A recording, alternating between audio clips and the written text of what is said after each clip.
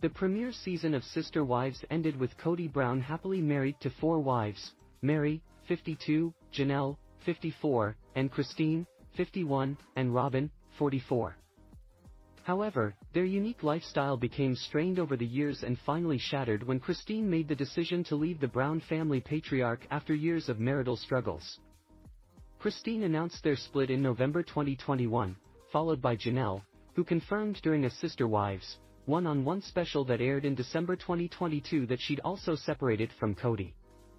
Now, in season 18 of the popular TLC show, both Christine and Janelle's spiritual divorces are being documented in emotion-packed episodes, but in real time, the mother of 6, who has Aspen, Mykelti, Paydon, Isabel, Gwendolyn and truly with Kody, is living the dream. She tied the knot with her beau, David Woolley, earlier this month. The pair had reportedly been dating around 1 year at the time of their nuptials. However, not everyone was invited to Christine's big day. While Janelle and her children were among the 330 guests at the ceremony, Meri and Robyn did not snag an invitation. Kody also wasn't there, nor were any of Robyn's kids. The sister wives have been torn apart, a source spilled to a news outlet, before adding that the breakups have not only affected the family, but the series as well. There's mayhem on the show. It's unclear if Meri is leaving, and whether Kody cares or not. While Meri and Kody released a statement that they'd terminated their marriage after more than 30 years together back in January, the show has yet to delve into their own breakup, but the split seems to be on the horizon. As OK previously reported, the mother of 1, who shares Leon, 28, with the father of 18, told Kody that she was moving her clothing business to Utah where she runs her bed and breakfast, and revealed that she'd only be living in Flagstaff, Arizona. Part-time.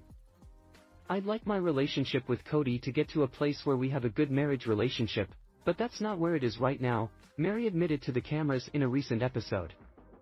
And I feel like when I tell him I'm going to be moving my business up to the band B, he's going to interpret that as that I am done with this relationship. And that's not where I am.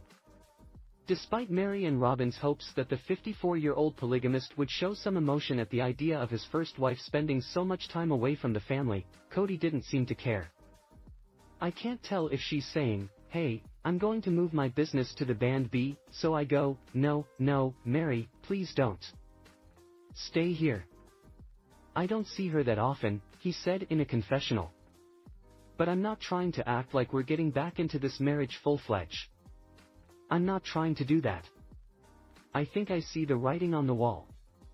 I'm literally waiting for her to catch up.